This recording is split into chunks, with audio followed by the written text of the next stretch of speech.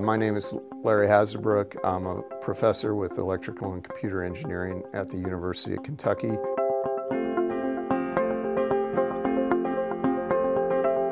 In 1980, I started working at IBM as an engineer, and a person by the name of Douglas Goodman actually got me involved in structured light illumination, using it for 3D data acquisition.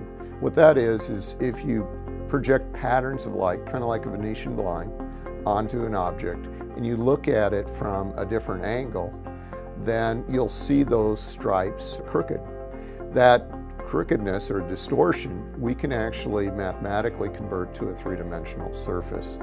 And structured light is probably one of the best ones to use for things that are maybe larger than a millimeter and a few meters size. We started out scanning a single fingerprint, and we get the 3D surface, including the ridges. And we expanded that by licensing out and collaborating with a company known as FlashScan 3D.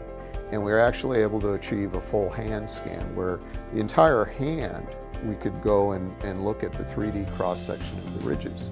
So we could see pores, ridges, all these things. It's an enormous amount of data. It gives you another dimension of information.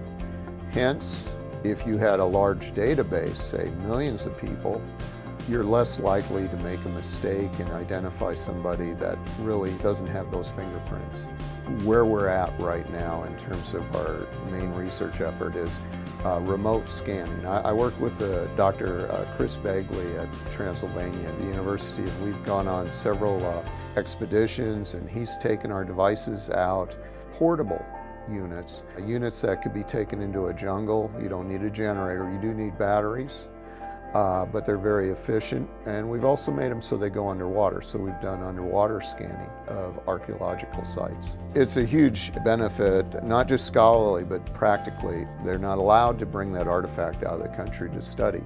So with this, they can actually go into the site, scan it, and get at least the surface information, and that includes color information.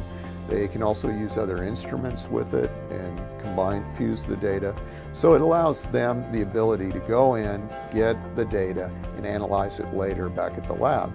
I think the remote applications is definitely a big deal. Full round scans, there's still big issues with 3D scanning in terms of just technology and practicability. And I think having the ability to scan all the way around without an expensive setup that occupies an entire lab, I think those are still problems that we need to fix.